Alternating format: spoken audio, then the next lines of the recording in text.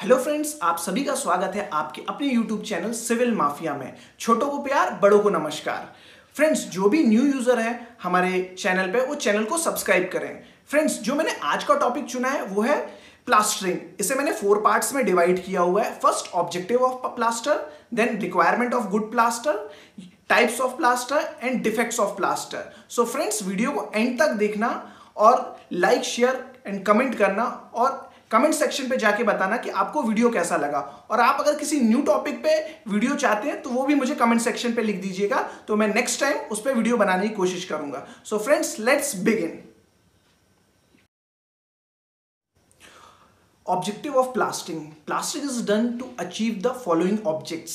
First, to protect the external surface against penetration of rainwater and other atmospheric agency. इसका मतलब है दोस्तों, जो हमारा प्लास्टरिंग है वो एक्सटर्नल सर्फेस को पेनिट्रेट करता है और रेन वाटर से प्रोटेक्ट करता है, वो भी एटमॉस्फेरिक, क्योंकि क्लाइमेट हमारा चेंज अप डाउन होता रहता है। Second, to give the smooth surface in which dust and dirt can not laws. जो हमारा प्लास्टर करने के बाद जो सरफेस आता है वो बिल्कुल स्मूथ आता है, जिसपे डर्ट और जो डस्ट है वो इजिली नहीं रुकता। Third, to give decorative effect. Friends, जब हम प्लास्टर कर देते हैं तो उसका रफनेस खत्म हो जाता है, जो उसका खुदरापन जिसे हम हिंदी में कहते हैं वो खत्म हो जाता है, वो डेकोरेटिव लगता है, वो इफेक्टिव लगता है। Fourth, to protect surface against वर्मिन्स। Friends, इसका मतलब है जो हमारा एक्सटर्नल सरफेस का जो सरफेस है उसको ये वर्मिन से, ये जो हमारे बैक्टीरिया है उससे प्रोटेक्ट करता है। Fifth, to conceal inferior material और डिफेक्टिव वर्कमैनशिप। फ्रेंड्स, क्या होता है, कई बार जब लेबर काम कर रहे हैं तो उसमें क्या है, कुछ डिफेक्ट होता है, वो हमारा लाइन में नहीं है, लेंथ में नहीं है, वो हमारा अंडुलेशन ब्रिक वर्क है, तो प्लास्टर क्या करता है, उस चीज को भी खत्म कर देता है। Requirement of good plaster, it should adhere to the background and should remain adhered during all the variation of the climate changes. Friends, इसका मतलब है कि जो उसका बैकग्राउंड है वो सभी क्लाइमेट के अनुसार वेरिएशन होना चाहिए, उसमें चेंजेस नहीं होना चाहिए, वो सेम रहे। It should be cheap and economical. Friends, ये सस्ता होना चाहिए, इकोनॉमिकल होना चाहिए। It should be hard and durable. Friends, ये लॉन्ग टाइम इलास्टिक होना चाहिए एंड ड्यूरेबल होना चाहिए। It should be possible to apply it during all the weather condition. Friends, जितने भी वेदर्स होते हैं, जो हमारा क्लाइमेट चेंजेस होता है, उन सभी पे अप्लाई होना चाहिए। It should be effectively check the entry और penetration of moisture from the surface. ये जो हमारा सरफेस पे मॉइस्चर होता है उसे पेनिट्रेट करना चाहिए, वो भी effectively. It should be pauses good workability. जो इसकी कार्य करने की क्षमता होती है, जिसे हम वर्केबिलिटी बोलते हैं, वो गुड होनी चाहिए। Types of plaster. First, sand face plaster. The first coat of sand face cement plaster is done with cement mortar in 1:4 with coarse sand. After curing the plaster for 7 days, the second coat of cement plaster 1:3 will be done on the first coat. Friends, इसका मतलब है जो plaster है हमारा वो cement motor के through उसका जो रेशियो होना चाहिए वो 1:4 होना चाहिए, और जो इसका सेकेंड कोट ऑफ प्लास्टरिंग होगा वो हमारा 7 डेज के बाद होगा, मगर उसका रेशियो होगा 1:3। Sponge is used in the second coat and it is applied when the second coat is wet. It is thus worked that the density of sand grain appear on the surface is equal and uniform. Friends, जो हमारा second phase जो coat होगा उस पर हम sponge का use करेंगे, और जो उसका रेशियो होगा 1:3 होगा। हम इस कोट का तभी यूज करेंगे जब ये पूरी तरीके से वेट हो जाएगा, और जब हम इसे अपीयर करेंगे तो ये इक्वली यूनिफॉर्म होना चाहिए। Third, the surface is kept well water at least for 15 days. जो हमारा सरफेस जो टॉप का होगा वो 15 डेज तक प्रॉपर क्यूरिंग उसमें होना चाहिए। Rough cast plaster. The plaster is a mixture of sand and gravel in specified proportion dashed over a fleshly plastered surface. Friends, इसका मतलब है जो हमारा मिक्सचर होगा वो सैंड और ग्रेवल का बनेगा, और जो उसका प्रोपोर्शन होगा dashed over fleshly plaster surface पे होगा। Second, the plaster base consist of 2 quotes, under layer 12 mm thick and top layer 10 mm thick, having the cement motor ratio 1:3। Friends, जो हमारा प्लास्टर का बेस होगा वो 2 कोट्स पे होगा, under layer of 12 mm and second top layer of 10 mm, जिसका motor जो हमारा रेशियो यूज होगा वो 1:3 यूज होगा। Third, in order to make the base more plastic, about 10% of hydrated lime by volume of cement shall be added while preparing mortar. हम इसका जो hydrated lime है उस पर ऐड करके हम इसकी जो प्लास्टिसिटी है वो और बढ़ा देंगे 10%। आपको मैं ये चीज स्लाइड्स पे दिखाऊंगा, आप वो आगे स्लाइड पे देखेंगे, नेक्स्ट स्लाइड पे।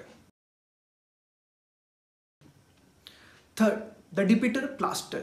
This is just another form of rough class plaster.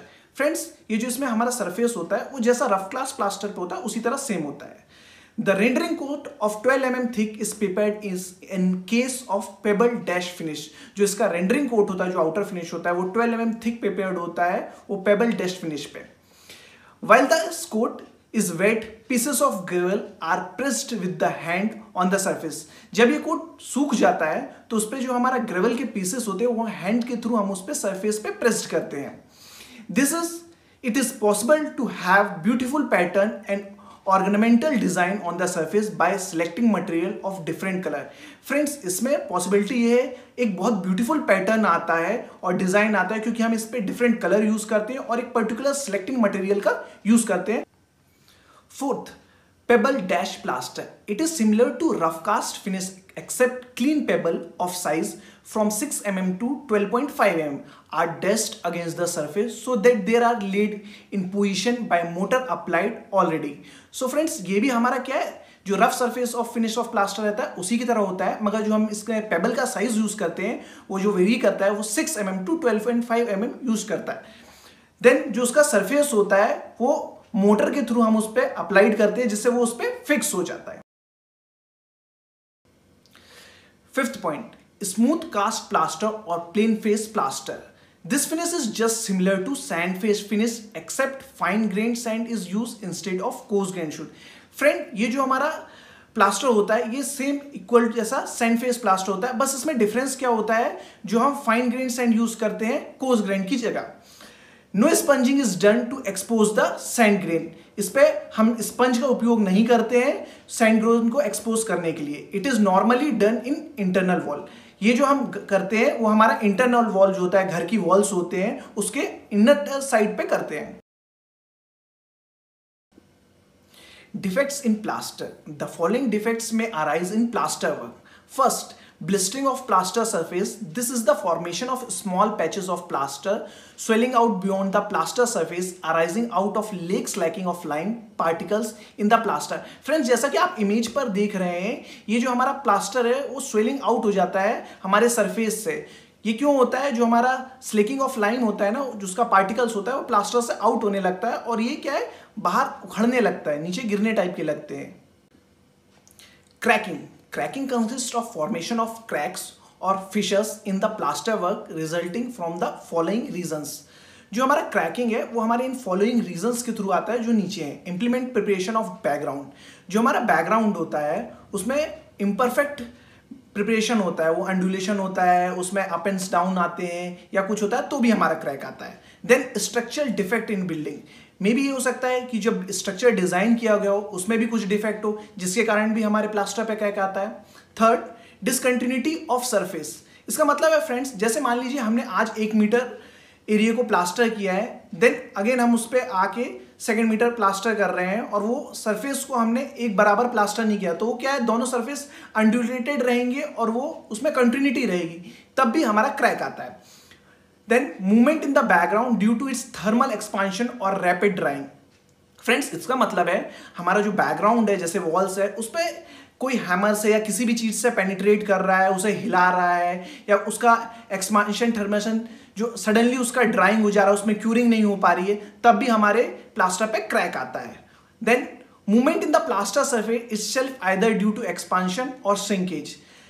इसका एक और कारण ये भी है कि उसमें अचानक से एक्सपांशन हो जा रहा है, वो अचानक से बढ़ रहा है या घट रहा है, तो भी हमारे उस सरफेस पर क्रैक आ सकता है. Then excessive shrinkage due two application of thick coat. Friends, ये भी हो सकता है कि हम जो प्लास्टरिंग का कोट कर रहे हैं उसमें जो हमारा थिकनेस होगा वो प्लास्टर का, अगर हम वो थिकनेस भी बहुत ज्यादा रख देंगे तो भी हमारे प्लास्टर में क्रैक आ जाएगा.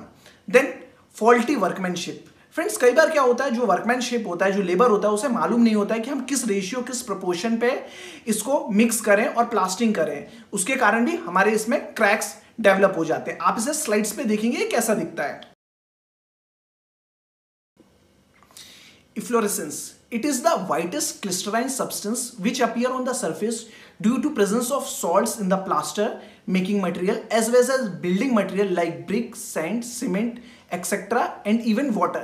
Friends, इसका मतलब है जो हमारा क्रिस्टलाइन व्हाइटिश सब्सटेंस है ये अपीयर होता है सरफेस पे। ये इस कारण से अपीयर होता है कि जो हमारे इस पे क्या है, सॉल्ट कंटेंट होता है। वो हमारा किस पे होता है, वो हमारे बिल्डिंग मटेरियल पे हो सकता है, जैसे कि हमारे ब्रिक्स, सैंड, सीमेंट, और हो सकता है कि हमारा जो नमक वाला पानी हो वो हमारे वाटर में भी हो।